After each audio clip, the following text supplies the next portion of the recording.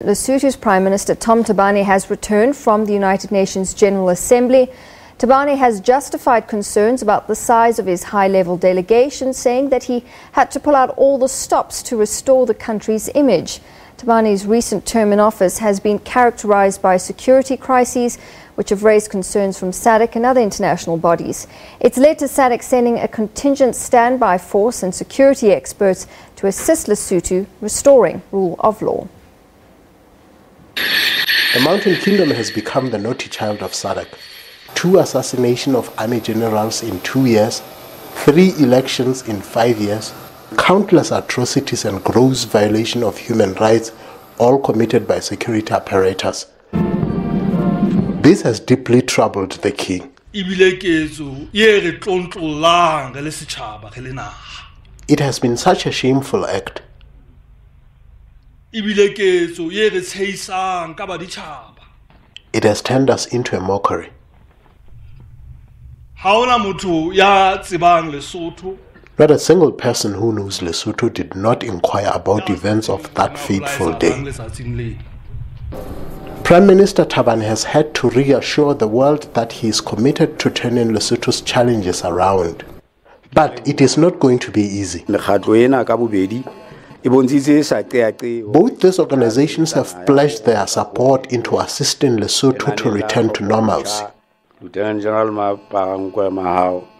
have strongly condemned what seems to be a militia in the Lesotho army.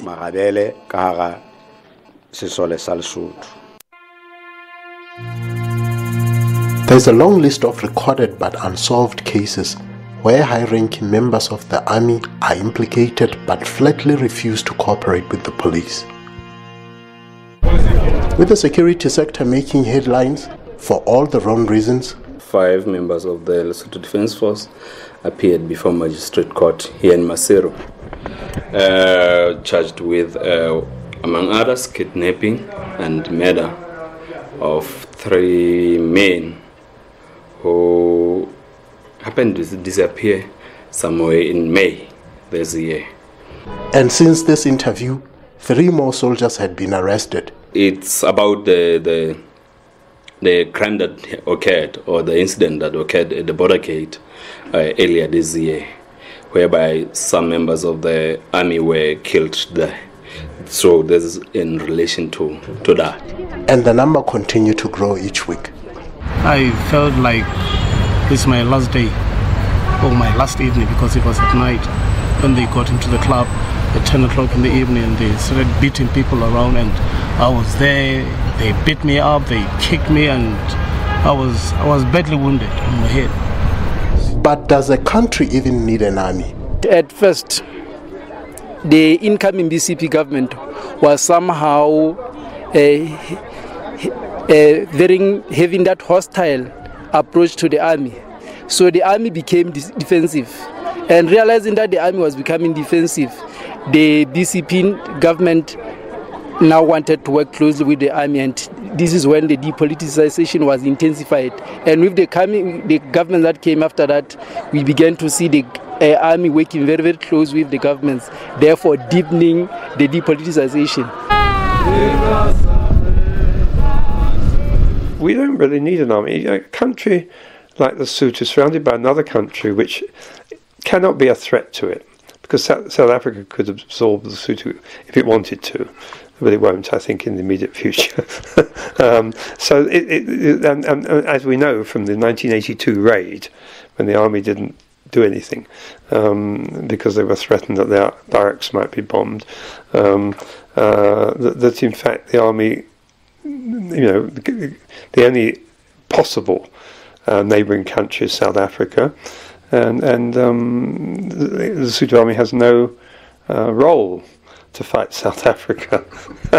Citizens are equally divided over the role of the army. I don't think the military should be dismissed, or we shouldn't even have the what you call the military in any country. We should have those brothers and sisters.